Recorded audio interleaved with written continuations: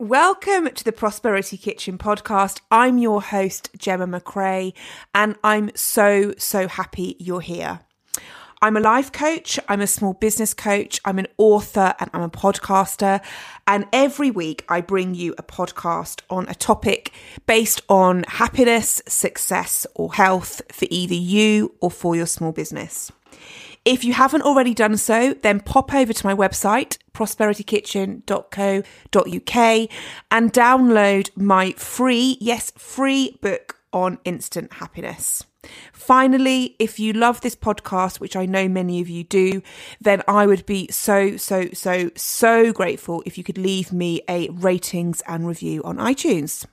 So now for the podcast. Enjoy.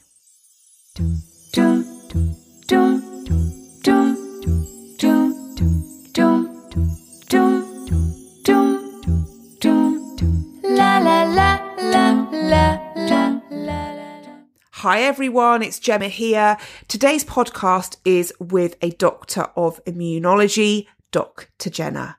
In the podcast, she tells us the four main things that affect our immune system. She gives us her top 10 tips for keeping our immune systems in shape, which there are a few cool surprises in there.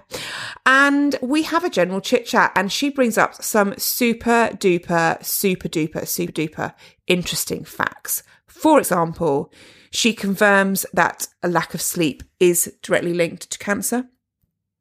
She talks about the benefits of intermittent fasting and how it works, by the way. And she talks about how high intensity exercise can actually be bad for your health, not good.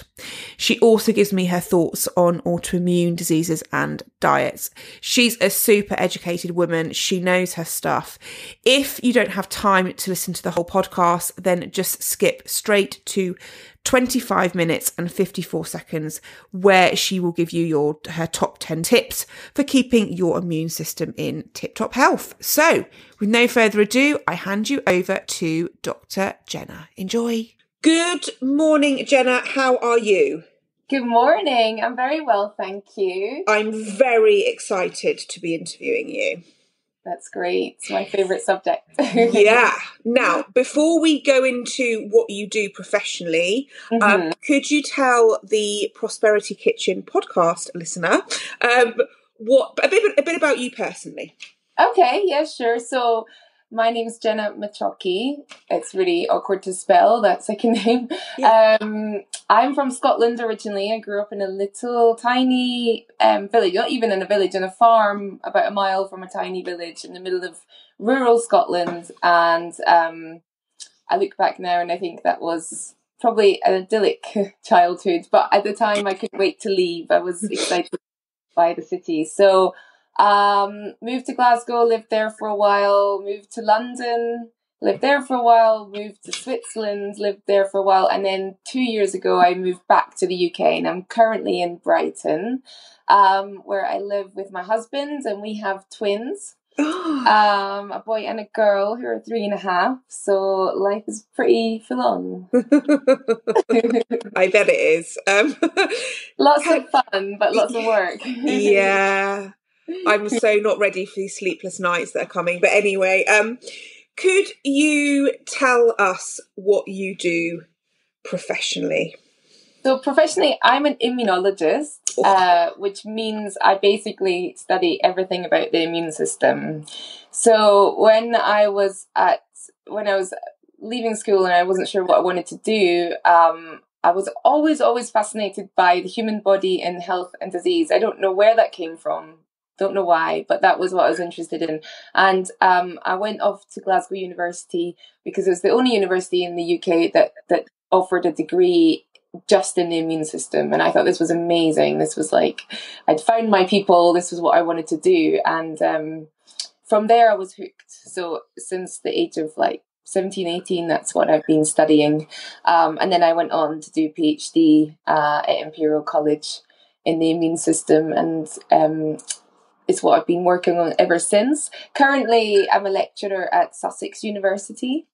So that's down here in Brighton. And I teach all the different life science degrees, medical, pharmacy students about the immune system. And then I also get to do some little research projects as well on the side. So yeah, I mean, you're being very humble. You're a very, very, very qualified, clever lady.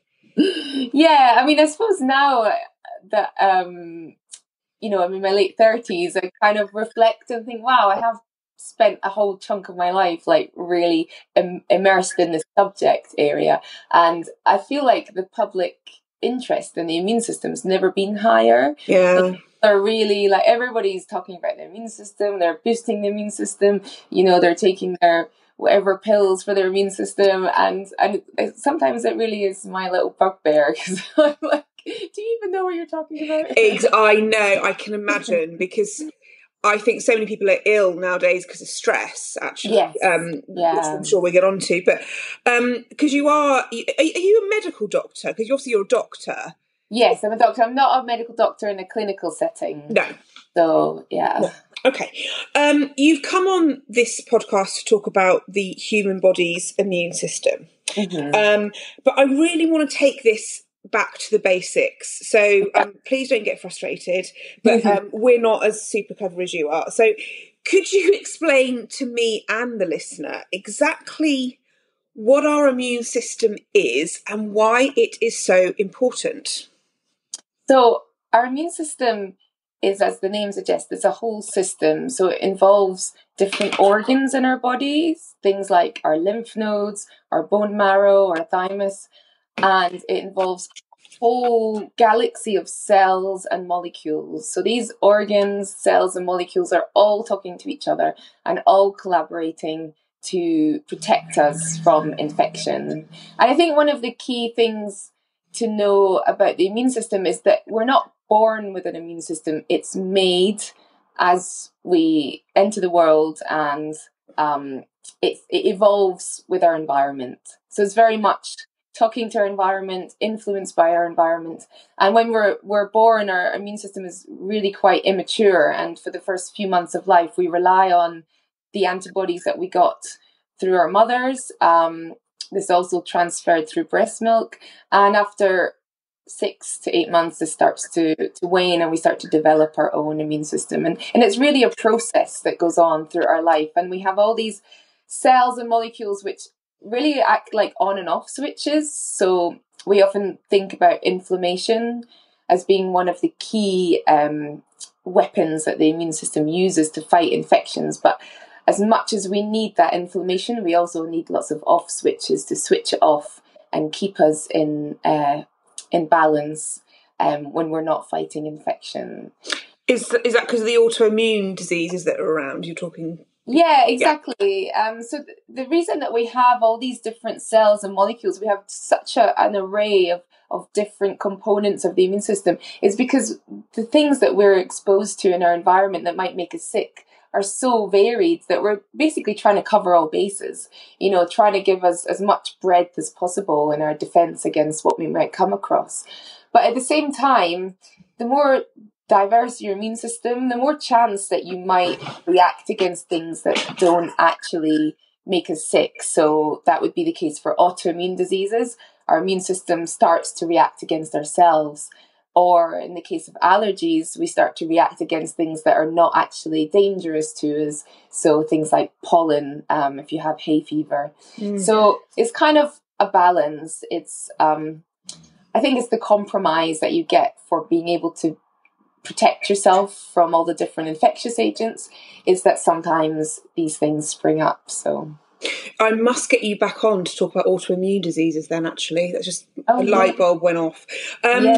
Wow. So, okay, so we're not born with an immune system, it develops. Interesting. Yeah. Okay.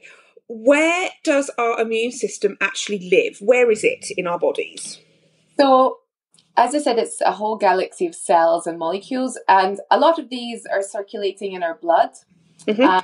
In and out of the blood and the lymphatic system. So the lymphatic system is a bit like our blood system, that it just carries lymph fluid with immune cells in it all around the body, in and out the lymph nodes, and it's constantly surveilling our body, checking to see if there's anything that that might cause us an infection. Mm-hmm, mm-hmm. We also have the bone marrow where all our immune cells are being made. So there's a constant efflux of immune cells out of the bone marrow and into the circulatory system.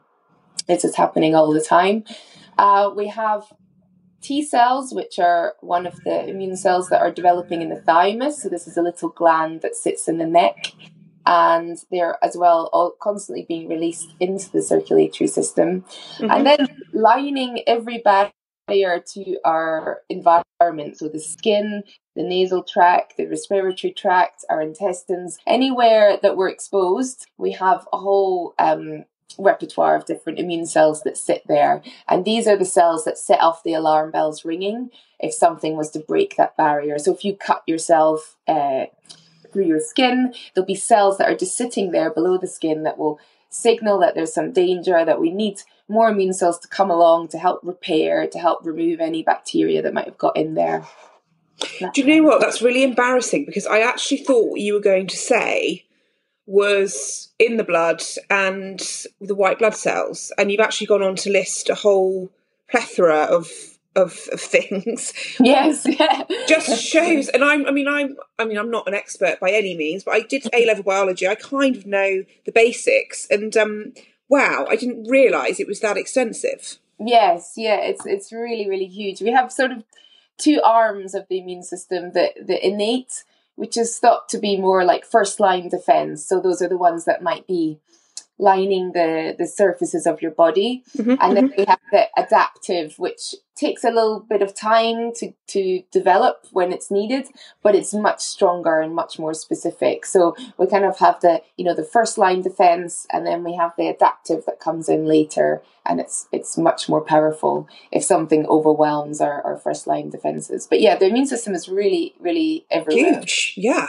Yeah. What controls it, or who controls it? Well, what a question. It's controlled by all manner of different on and off switches.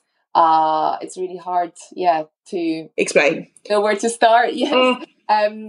So these innate cells that line all the surfaces of our body, these have receptors on their surface that respond to things that are commonly found on infectious agents, so things that we often find on bacteria or viruses, and this will set them off if they come in contact with that. But they also contain receptors that respond to damage. So if you have a cut or some kind of trauma to the tissue, this also activates them to be set off. Mm-hmm. And some of these cells, once they have that first alarm bell ringing, they'll go to talk to the cells of the adaptive immune response. These are circulating in our blood and our lymph nodes, and they'll transmit to them the message that there's an infection in a certain area of the body. Mm-hmm. And those cells then become activated, and they will produce an army of themselves. So they proliferate into this huge army and go to the site where they're needed, where they can really exert their powerful effects. I'm sensing it's very complicated, and it's quite frustrating for you to explain it. So let's move on. Why do some people have better immune systems than others, Jenna? What's the reason? I think this is a really interesting question. And I think that the immune system is really, really different person to person. I think even within identical twins, the immune system is quite different. So although we're born with a certain genetics, because our immune systems develop by our environment, it really means that each one of us has a unique immune system. So each one of us would respond differently to the same infection. So if we all got given the same common cold, some of us would really not fare so well, and others wouldn't get very sick at all, just because of those differences. And the fact is that we're all different is to be able to try and manage the broad array of different infections we might come across. There's one aspect that does have a big influence on how we respond and how our immune system works, and that's this thing called the major histocompatibility complex. Ooh, what? Sorry, the major major histocompatibility complex. I'm going to start putting that into conversation now to sound very clever. The MHC, the major histocompatibility, they're basically genes that the products of these genes are receptors that can switch our immune system on. But because they're all we're all very different, they're a very diverse set of genes. It means that some people's immune systems will have MHC. That means they can really see that infection really easily and start fighting it straight away. And other people's MHC, just by chance, the immune system can't see it so well. So it's how our genetics are influencing how we respond to infection. And another little interesting fact about the MHC is that it influences a lot of different aspects of our biology. So they've done a lot of studies showing that, how we choose our partners, a lot of it thought to be due to pheromones and smell. Yeah. And they've looked at people's preferences on people's pheromones and found that they tend to prefer a partner who has a much more different MHC genetic makeup to their own. So therefore, by mating with that person, they're increasing the diversity, keeping the population outbred, if you will, and that helps with our defense against infection. So wow. So sorry. So the it's called major histocompatibility. Yeah. And you're saying that just in mating, for example, they've studied this and they've said that it's been proven, I think you just said, that we go for the person with the opposite kind of MHC. Yes, yeah. Ooh, interesting. And this thought to then, if you were to have a child with that person, you're giving the child your own genetic makeup and also that of someone with a very different MHC. So the child will hopefully have a better chance of defending infection. So yeah, it's about covering all the bases. Yeah, it also influences things like the success of pregnancy. So when miscarriages happen, it's because the immune system is mounting a response against the fetus, which is genetically different from the mother because it has the genes from the father. And the MHC is all the way that the immune system sees these differences. So it plays quite a huge role, but it's probably something that's not been so much talked about or recognised for quite a long time. Yeah, sorry, I'm like a codfish at the end of my microphone because I don't know if you know this, I had quite a long fertility journey and I interviewed... Oh, no, I didn't. Yeah, and I interviewed a few fertility doctors and nobody ever mentioned, the fact that your partner compatibility could be an issue to do with miscarriages. Yeah, I mean... Interesting. It's not so well recognised, but then, I mean, it's a difficult one because you want to choose your partner. Yeah. Genetically, you work well together. It's I guess understanding more about it, then we can find ways to manage it. So if you knew that was the reason for multiple miscarriages, you might be able to, there'd be some kind of intervention that you could do to help the success of the pregnancy. Yeah. It's a valid point. I understand. Wow, that's very interesting. So many things to say on that, but we must move on. What factors can affect our immune system? Well, just about everything, I would say. Because, as I said, the immune system is not something we're born with, but it develops throughout our lives. So there's so many ways that our immune system can be shaped by our environment. I think the classic ones that we all think of would be things like antibiotics. Yeah. So these have a huge effect on our immune system, and also vaccinations. So vaccination is forcing your immune system to produce a response so that later on you're protected if you ever encounter that particular infection. Mm-hmm. So these are like the classic ones. I think something that is really a growing area of study at the moment is things like sleep and the circadian rhythm.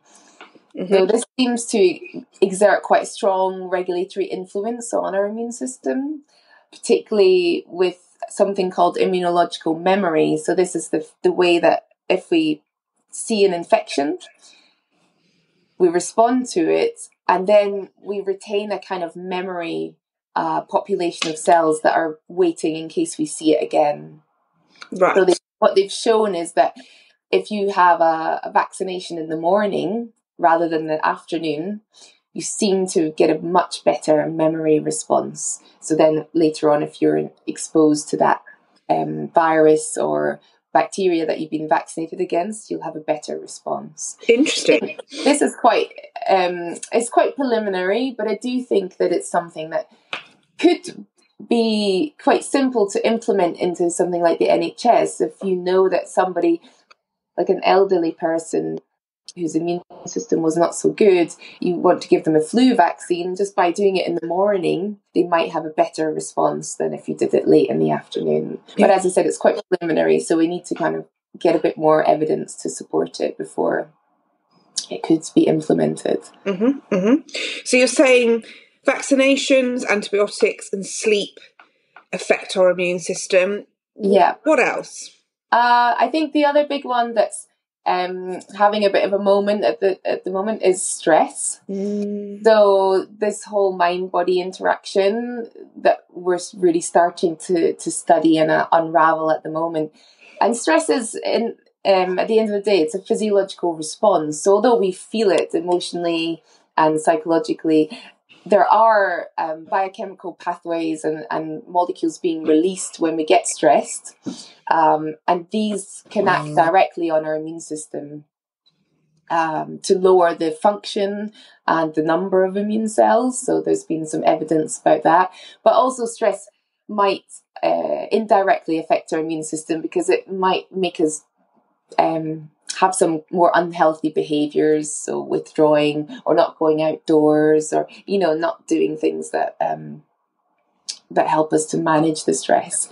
But again, it's quite a preliminary area, something that's been quite neglected while we've been trying to really understand the immune system. And I think the final one is nutrition. Yes. This is something that I've worked in my own career. It's something that I'm really interested in. And I think with all things, it comes down to balance being the sort of most difficult place to stand, because the immune system needs to be in balance with all these on and off switches, and to do all the different biochemical processes that it needs to do to function, it needs a balanced diet. So a lot of the nutrients in our diet support all the different functions of the immune system. So. Are you, as a doctor of immunology, do you believe in gluten-free, dairy-free and things like that? Do you believe that a diet can affect autoimmune diseases? I mean, that's quite a big question, or questions, but just generally. I think we don't know enough about it. I'm obviously, in my professional career, I have to come from an evidence-based perspective. So we have to do really well-controlled studies to be able to conclusively say whether something does or doesn't. But I do think that there's a high volume of anecdotal stories that can't be dismissed in a way. There's been many people who've had super results by modulating their diet without, doing it without any sort of nutritional or dietitian giving them advice. They've just, like you say, removed dairy and found that it helped with their symptoms.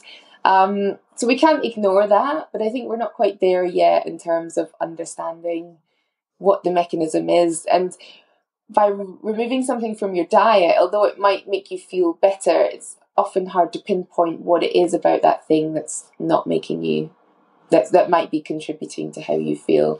And we can't really ignore the placebo effect as well. So the fact that you feel like you're taking action, and you might have had a situation where your doctor couldn't help you, you've been to various different healthcare practitioners and no one could help you, so now you've done your own research and you've removed something from your diet and you're starting to feel better. But it could be just empowering that you feel like you're getting yourself informed and doing something about a symptom that you have. So it's very difficult to say. I think we can't ignore it, but we probably just don't know enough yet. It's early days. Remind me, I need to send you the podcast to listen to, which you will find interesting, with a nutritional scientist that I interviewed way back at the beginning, and he's an autoimmune specialist. I'd be very interested to know what you think about what he says, because he did actually really help me.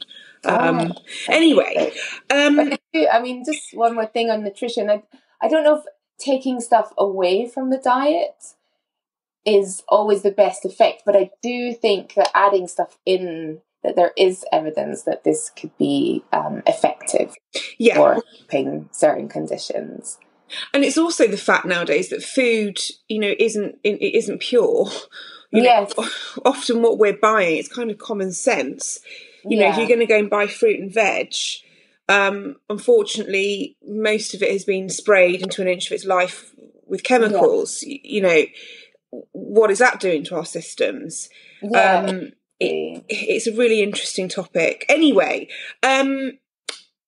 your top tips for keeping our immune system in the best shape. I'm so excited to hear what you're going to say on this. What are they? Well, over to you. Some of the things that I've already touched on. And I do think it's, it kind of boils down to things that probably we already know about, but it could be quite maybe empowering to know that these have quite strong effects on our immune system. So yes, what I mentioned earlier about sleep. So we know that having reduced sleep reduces the function of our immune cells, in particular something called the natural killer cells. So natural killer cells, as the name suggests, they go around and they kill cells which have got infected with a virus, but they also kill cells that might have become transformed. So that means they've gone down the path to being a cancerous cell. Wow. So they're all the time going around our body, carrying out a sort of surveillance and picking off and killing any cell that looks like something's not right with it. So it's got a virus inside it, it's become transformed.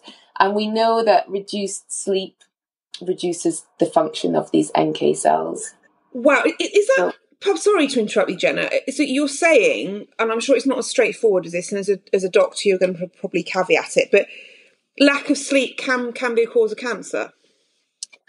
I mean, I guess I would be reluctant to put it that black and white, but we know from the research studies that we've that have been done that reduced sleep does reduce the function of these natural killer cells, and we know that these natural killer cells, one of their roles is to protect us from viral infection, and the other role is to protect us from developing cancer.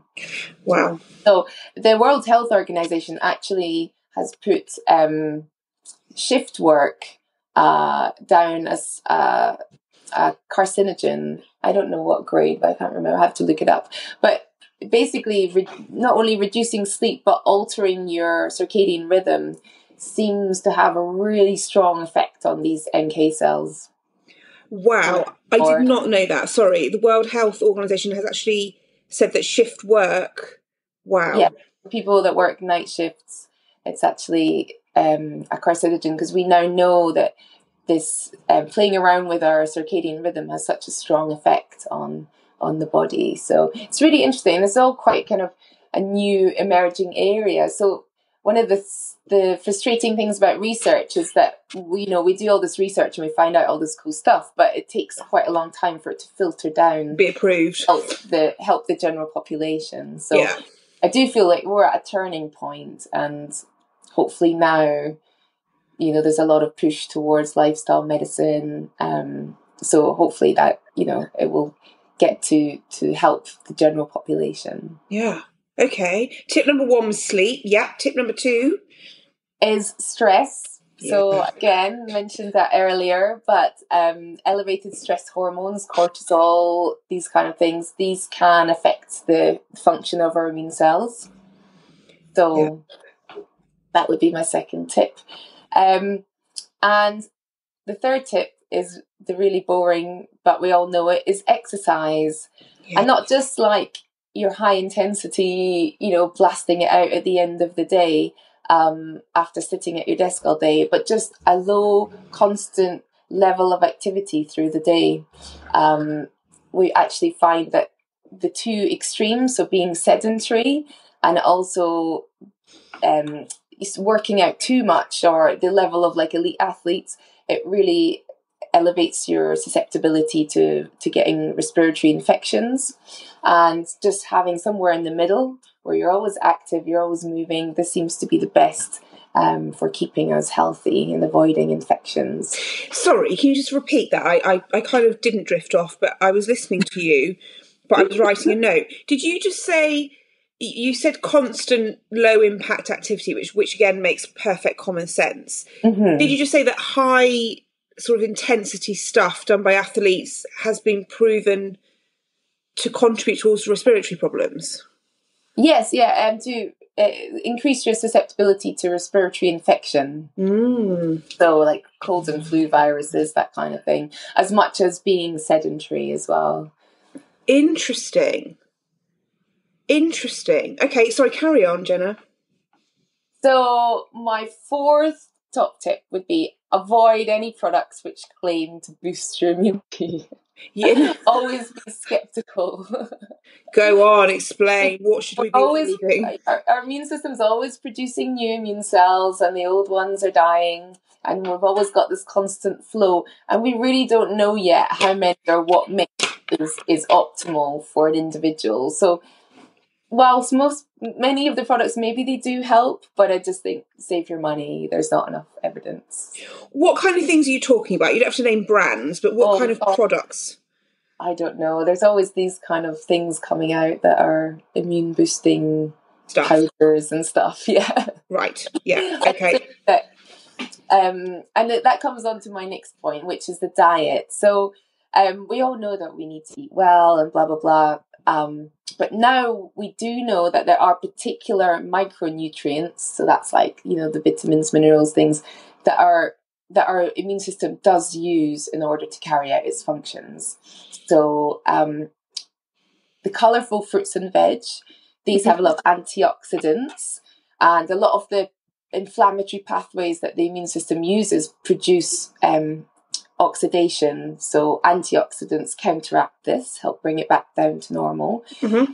Colourful fruits and vegetables also contain polyphenols. Mm-hmm. So this is a huge area of investigation now, because polyphenols are a big group of chemicals that we find in colourful fruits and vegetables and many other things as well. And they've got really powerful anti-inflammatory properties.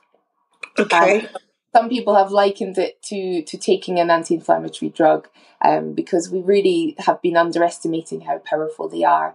And I don't know if you're aware, but a lot of lifestyle-related diseases, so metabolic disease, cardiovascular disease, type 2 diabetes, a lot of these things, we find that the patients have a low-grade inflammation in their bloodstream all the time. And this seems to be at the core of what's causing all their symptoms. And polyphenols are being investigated as a way of dampening this unruly inflammation and helping deal with all these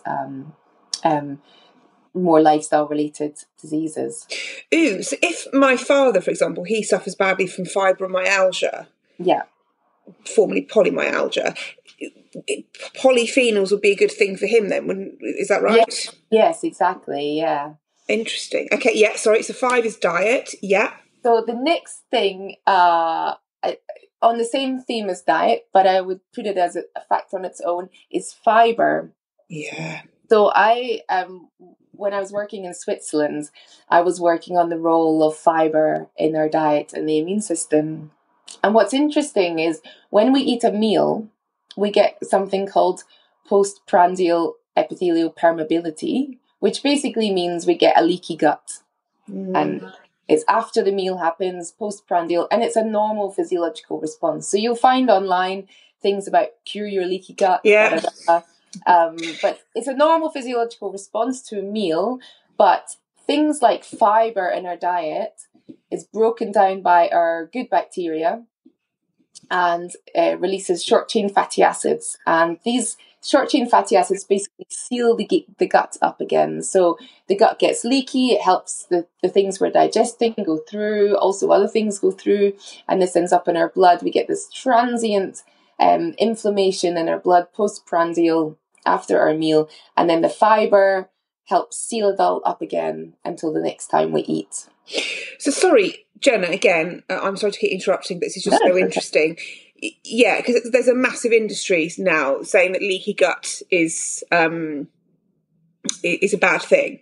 And they recommend, what is it? I can't remember what it's called, the powder that closes it up. But anyway, you're saying actually that is a natural response. It's Yeah, and some foods make your gut more leaky than others. So fat, for instance, tends to make it more leaky, and then fiber tends to seal it up again. So yeah, the different foods have different effects. It's a normal part. It's sort of like a compromise that you get when you give your body this huge load of food. And that's when maybe you know that a lot of our immune system is in the gut. So it's kind of like a balance. And yeah, if we eat a good diet with lots of different fruits and vegetables and fiber, it seals the gut back up again, and there's no problem. And we can deal with this transient inflammation, which is just caused because things are going through the gut and into the bloodstream. So as they're meant to. Yeah, as they're meant to, and it's very transient. But if you think about, if you're eating all day, every day, this is happening all the time. Yeah. And what foods would you consider good fibre, Jenna? Well, all of the sort of whole grains and any sort of fibrous fruit and vegetables. Yeah, lentils, beans, pulses, chickpeas, all that kind of things. Okay, good. Okay, so number 6 was fibre. Number 7? Let's see what I wrote down. So the other thing, then following on again from that, is to eat defined meal times and play around with periods of intermittent fasting. My husband's doing that at the moment, actually. Go on, what's your view? So again, following on from my last point about when I explained that you eat a meal and you get this transient inflammation caused by the leaky gut, if you're eating all the time, you're going to have this process happening all the time.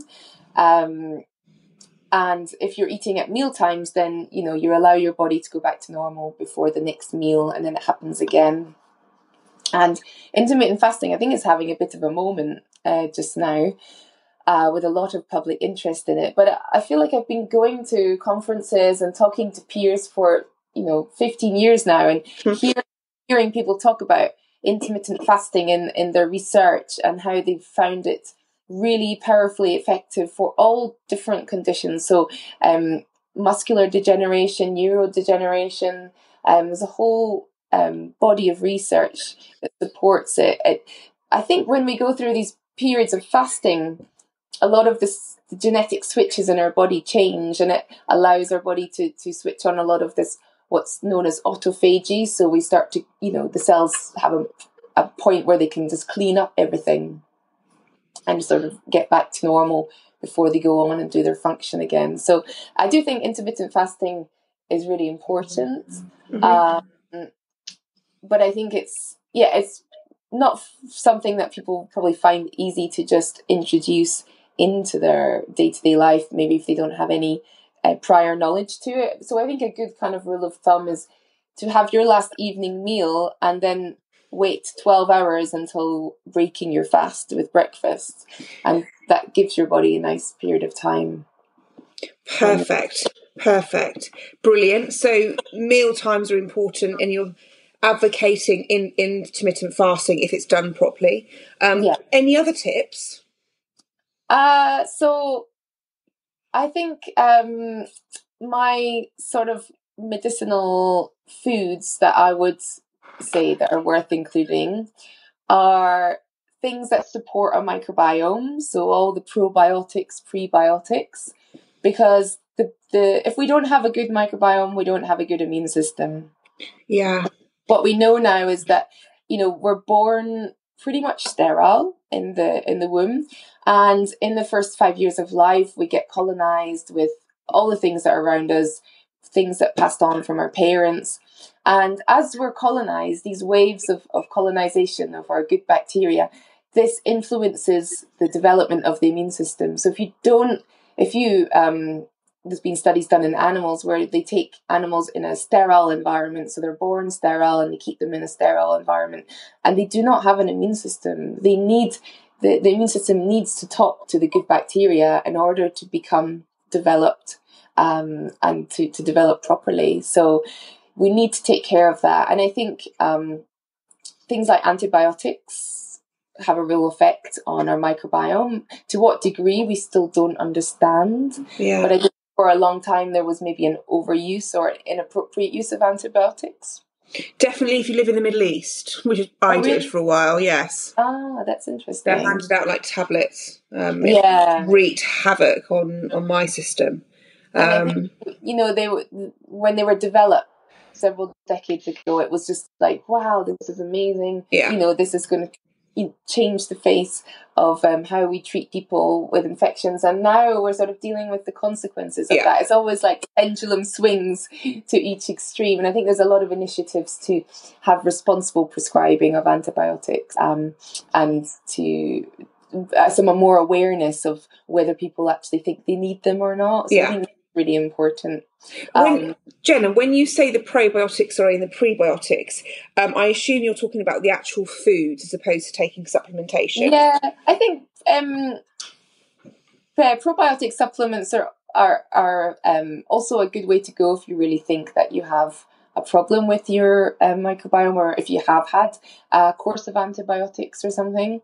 I think, again, like the immune system, the microbiome in our gut is like a vast array of different populations of bacteria and viruses and other microorganisms. And you're taking a probiotic that might have one or two strains, and we just don't know if they do any good. If they they might have really good effects for one person, but not for another person. And if you think that our immune systems are all different because of our environment, our microbiomes are all different because they develop depending on what we're exposed to, where we live, what we eat. You can really change your microbiome by changing your diet over a couple of weeks. So sorry, Jen. Which foods would you recommend? I mean, prebiotics is raw onion. Is that prebiotic? It is. It doesn't have to be raw. I mean, obviously, any fibrous foods, fruits and vegetables, legumes, these are all gonna feed our good bacteria, and they're gonna thrive on it. So just really trying to incorporate a real good variety of different fruits, vegetables, grains. These are the stuff that is going to help all the good bacteria really, really get going. So. Okay.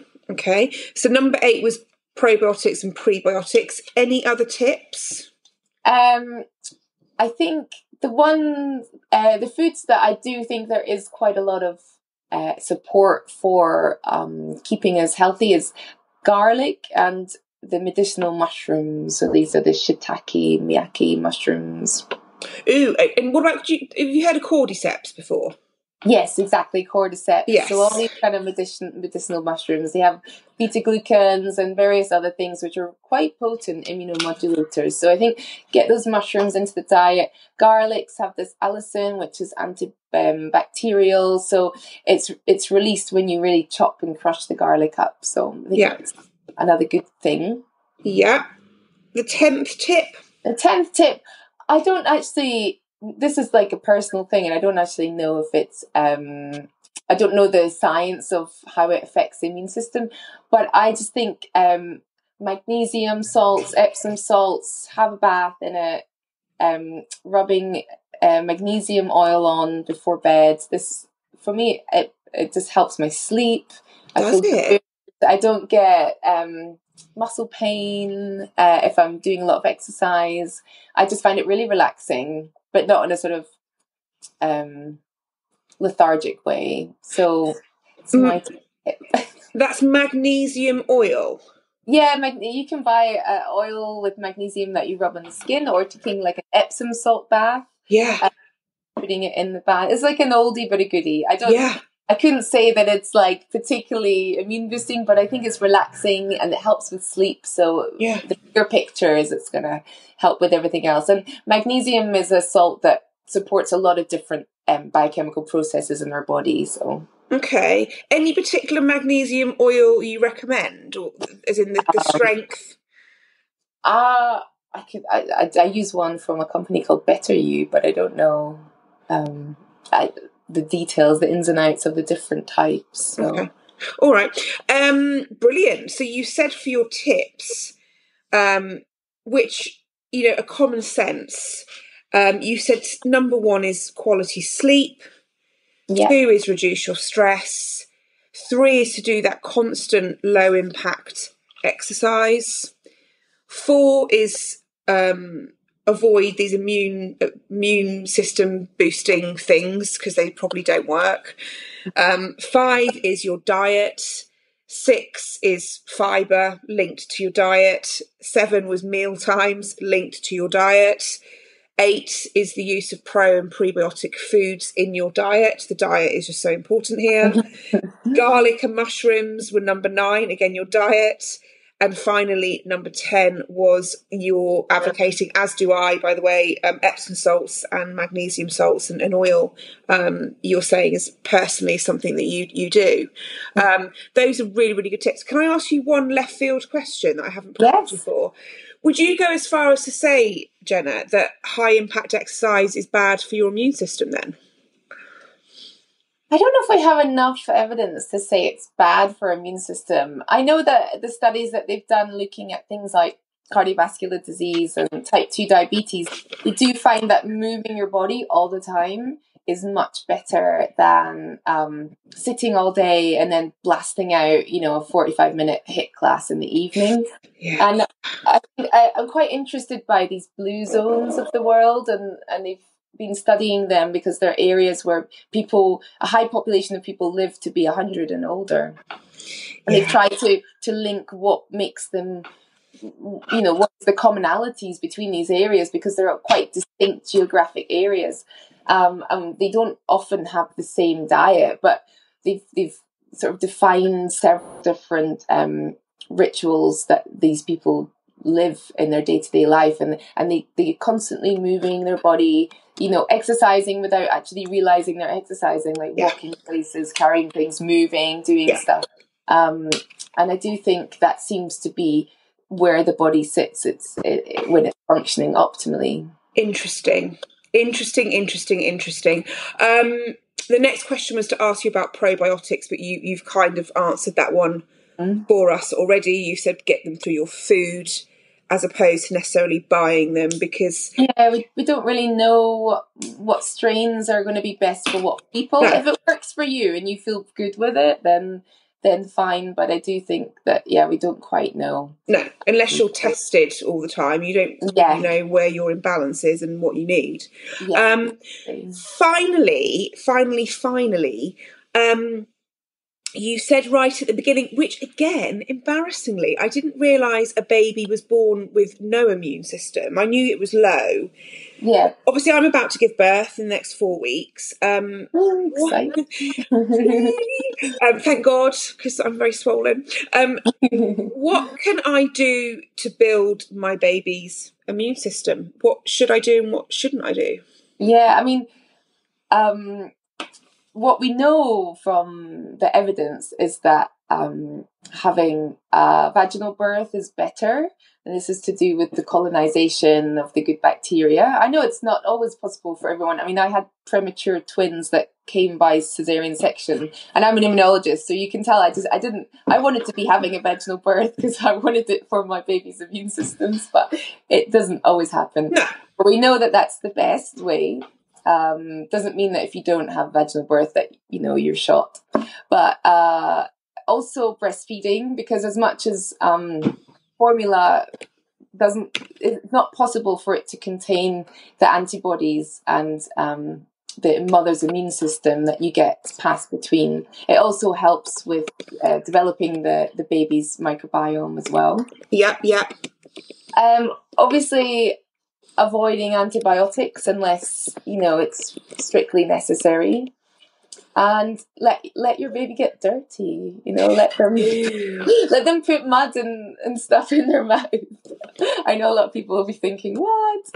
But exposure to germs, I mean, there was several decades ago this chap Strachan who proposed the hygiene hypothesis. I don't know if that's something that you've heard of, but where we get less exposure to infections, it means we seem to have more allergies. We seem to be the inverse relationship. And that hypothesis has never been strongly proven. It's more evolved into what we call like the reduced microbiome diversity kind of hypothesis. So we think it's keeping a diverse microbiome and getting exposure to lots of different things is helping train our immune system and develop our. I'm doing my codfish thing again because I'm desperate to ask you something then. So I shouldn't be using or making people use antibacterial hand sanitizer when they pick up my baby then? I don't know if they've ever really studied that. I mean, my instinct is to say no. Yeah, I think a little bit of dirt. Yeah, and when babies are getting sick, their immune system's learning about their environment, so it's not very nice for baby or for parents, when the baby's unwell. But it's all part of the immune system developing and learning from the environment. So no, that's exactly what I thought, but I was told something very different, and I just said to my husband, that doesn't seem right, because surely the baby needs to be exposed to a certain amount of grime and dirt and germs so they build their immune system. Exactly, yeah. There are studies that have looked at, growing up on a farm or growing up in a household with lots of people. They seem to have a reduced number of allergies later on in life. So we still don't quite understand the key mechanisms, but there's definitely something there about the environment and stuff. Our immune system. And then when you go to start feeding the baby solids, I think just, have a variety as much as possible. Think about how that food is feeding their microbiome, and the microbiome is training the immune system to be strong. So, as much variety, lots of fruit and vegetables and all those fibrous things that you can. Again, those were all common sense and really powerful, actually. And I'm so glad. And I'm saying common sense in a complimentary way, not a derogatory way, because it is common sense, isn't it? Really, when you think about things, we tend to overcomplicate matters. Yeah, I think so. Well, I mean, I feel quite lucky actually because my babies were born in Switzerland, and I feel like in Switzerland, all the midwives and people that I had interactions with were quite like, just use your intuition as a mother. So I was like, okay, I should, use my intuition. Then I moved to the UK, and then I felt like really bogged down with do's and don'ts. Like, don't give your baby this before this age, and do give them this before this age. And it was all very cut and dry, and it just felt at odds with what, when my kids were born and the way it was done in Switzerland. So I do think it's really a minefield, and it's really hard because you might want to go with your gut feeling, but you might have healthcare professionals telling you something different. And, the guidelines are always changing, and we're always discovering new things. So yeah, it's really, really hard. Yeah, I could talk to you at length about the last point you've made. Another podcast. Another podcast. Right, time is ticking, my dear, so we're going to canter on. Can I ask you a few general questions? Yes, of course. Do you have a daily routine, and do you have any productivity hacks? Oh, daily routine. Something that I've done for years is just wake up and drink some warm water from the kettle. Yes. With a little bit of cold in it. 2 months of that. I don't know when I started it, but I've done it for a long time. It just makes me feel quite awake and quite nice. And I do that before eating anything. My daily routine is my kids jump on my head at like 5:30 in the morning. Quite a morning person, so that's quite lucky. I can normally leap out of bed and I make them breakfast and drink my water while they're having their breakfast, and we have a little chat. And then if it's a weekday and they're going to nursery, then we go upstairs and get dressed. And then they normally just potter and play with their toys while I'm cleaning up and making my own breakfast. Get ready for work. And as I said, I work at the University of Sussex, so I cycle. It's about 4.5 miles there. So drop the kids off at nursery and cycle to work. Very healthy. Which is, again, I don't really get time to go to the gym. So cycling to work, I rack up quite a few miles by the end of the week. And it keeps me in shape and stuff. And you feel good when you walk through the door at work? Yeah, sometimes a little bit sweaty, or in the winter a little bit cold and wet, but I really enjoy it. It's kind of like a moving meditation, I think, because I can't be on my phone, can't be talking to anyone. I'm just, cycling, and there's some really good cycle lanes, so I don't have too much traffic to deal with, and there's some pretty countryside, so I think it kind of sets me up for the day. As I say, I'm quite a morning person, so I really like to wake up and get out and do something. Yeah, same here. But what is a book, or you can have books, that you'd recommend to the listener to read? So gotta have something about the immune system. There is a professor of immunology at Manchester University called Dan Davis. He used to work at Imperial College when I was there. We were in the same building, and he's written a couple of books on the immune system. Mm-hmm. One is the compatibility complex, I think it's called, which is about this MHC that I was mentioning. Mm-hmm. And the second one is the beautiful cure. So it's kind of like a journey through the immune system and the history of immunology. So immunology is quite a new discipline in a sense, in that in the last 20 years, we've really got the tools to be able to go in and understand it in depth. And I guess compared to the other life sciences, it's not really sort of been and had its moment yet, but I think it's definitely coming. So it's definitely coming. It's definitely there, I think. What is your life's philosophy, and what advice would you give your younger self? I think my philosophy is just to be bold, and that's definitely the advice I would give to my younger self. I think sometimes the things that have held me back is when I've just been a bit worried about what people will think, or my perceptions in my head. And I think sometimes you just have to be bold and try it. And that's something that definitely I got from my husband. He's always telling me, just do it. What's the worst? Do it. Yeah. And what advice would you give your younger self? The same advice? The same advice. Yeah, just be bold and do it. Finally, where can the listeners find out more about you? Do you have books or websites or anything like that? I'm thinking you may do. Website's in development, so hopefully soon. But the best place to find me is Instagram. So I'm always on Instagram talking a little bit about the immune system and also just my daily life. What's your handle? It's at Dr_Jenna, JENNA _Macciochi, MACCIOCHI.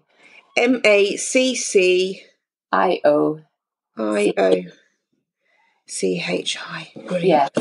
Dr. Jenna, you have been absolutely wonderful. I'm going to have to get you back on because I've written about 1 million notes. Would love to. It's been fantastic. You were wonderful. Thank you so much. Thanks for having me. Thank you so much for listening, everyone. I really hope you enjoyed that episode. If you did, please pop over to iTunes and leave me that ratings and review. I will be so grateful. If you want to find out more about me, go to my website, which is prosperityKitchen.co.uk, or you can follow me on Facebook at Prosperity Kitchen, on Instagram at Prosperity Kitchen, or Twitter at PKL Coaching. And finally, I've got my new online course available now on my website, 5 Days to a Better You. Yes, in just 5 days, this course will take you to a better version of yourself. So ciao for now, and join me next week. Bye. La la